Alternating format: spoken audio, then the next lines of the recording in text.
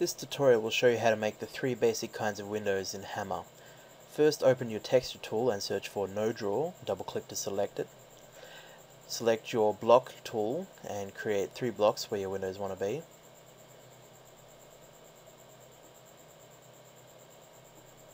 Select your texture tool again, press browse.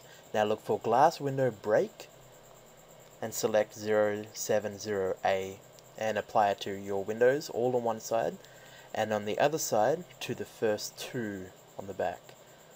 And now you need to center the textures, so just select it and click center, and do this for all of them.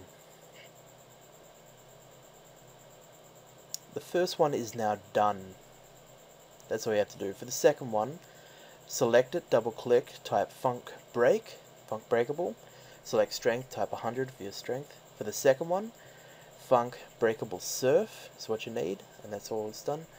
Press apply, and now you have 3 different kinds of windows for your map.